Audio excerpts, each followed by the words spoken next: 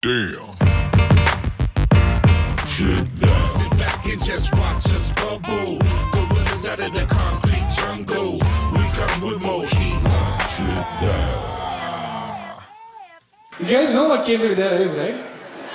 There's some rich people like, what is this, a spa? You guys, it's a government school.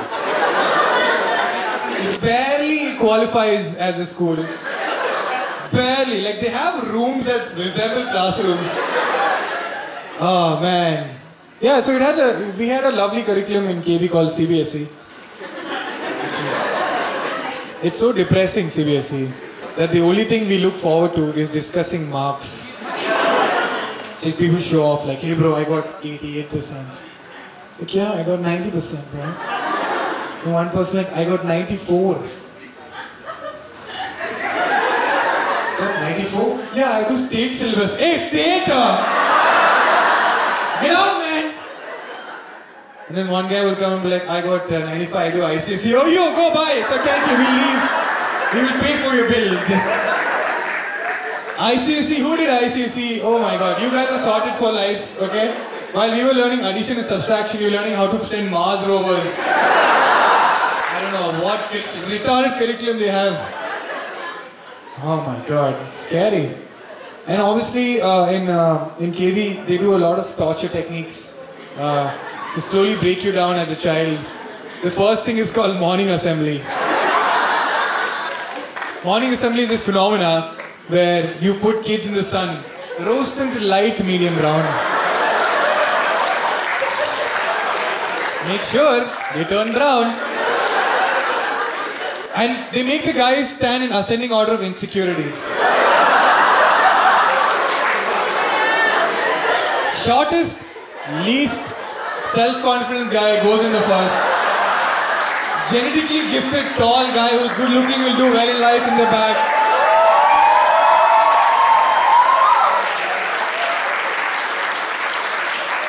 If you're going to play with it, make a stand and decline, no.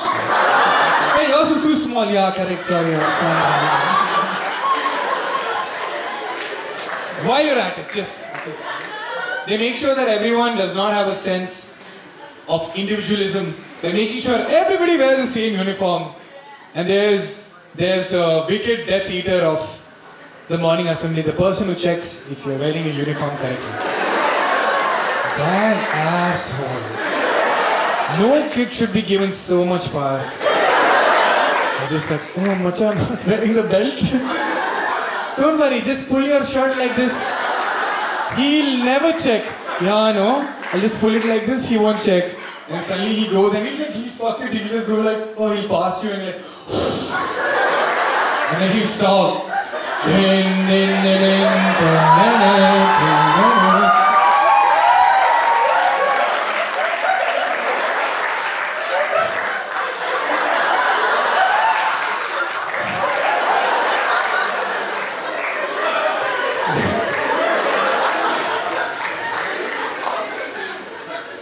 I love the pledge.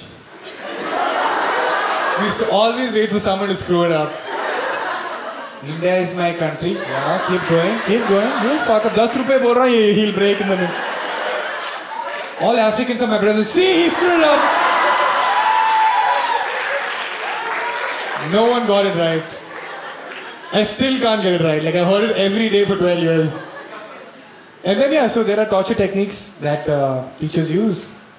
So there was this teacher called Prasad sir. I still call him sir because I'm afraid he'll come and hit me from somewhere. Just check if he's not here. Because Prasad sir used to do this thing. So there's a proper Heil Hitler thing in school. You just, good morning teacher. After a point it wasn't about respect anymore. It was like, don't hit me teacher. So Prasad sir, he obviously had a nickname. Every teacher has a nickname, right? So we can't respect them. Only when I grow up I realized how tough it is to be a teacher. Well, let's go back to as a kid. So Prasad sir, we used to call him James Bond. Because he used to wear shades. And he used to have like slick back hair, full perfectly gelled. I think he gelled it with the tears of the children. Just freshly gelled. And he used to try to catch us. Like, we didn't even like mess up. He used to make sure we mess up. So he used to like enter suddenly into the room, and all of us will be caught by surprise, and someone who's not standing will get caught.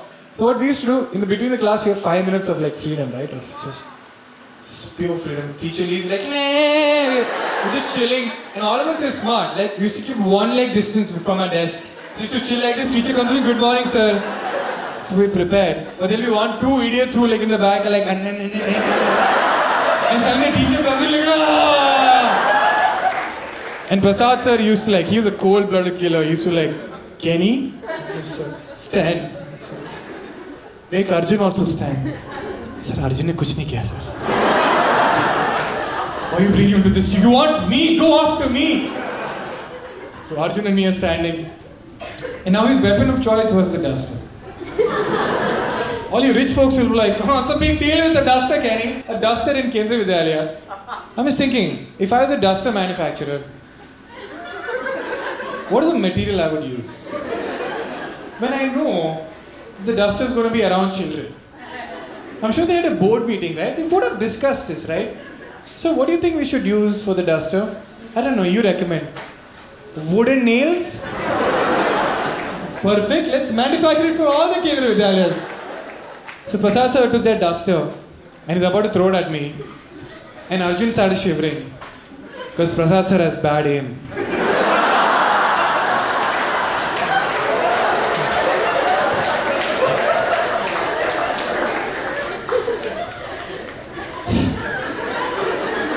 Arjun is like, I'm like,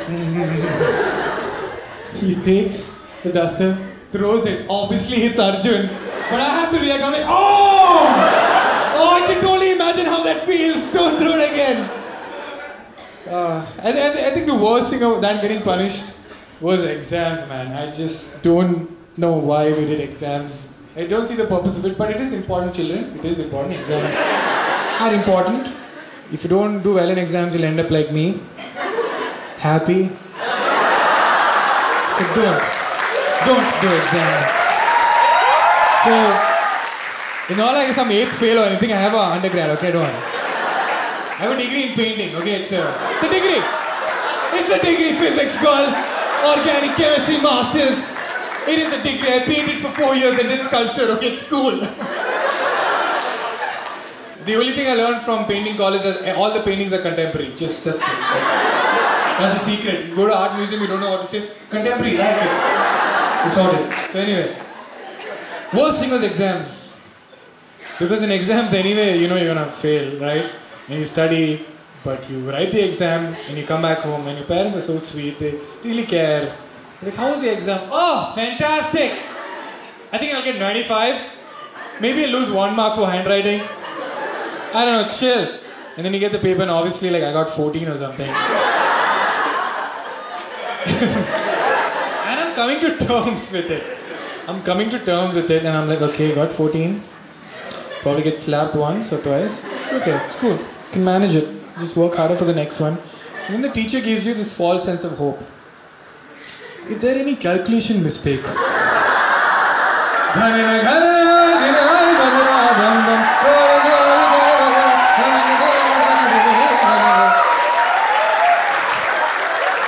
easily get 80 marks. And I have the audacity to go compare my paper with the class topper. Bro, give your paper, Nada. How much you got? 95. Huh? What do I have here? Hey, same only, da. Only last answer is wrong. At least you get 7 marks for method, no? So I go back to the teacher and he puts you in your awkard. Like, sir, I have to get 2 marks for what? Sir, I have to get 5 more marks, eh? Take this paper, put up your ass and fuck off.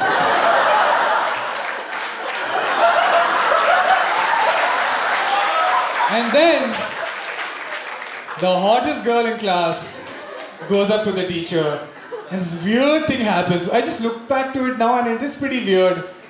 She's like, sir, I got 98. I need to get 1 more mark, sir.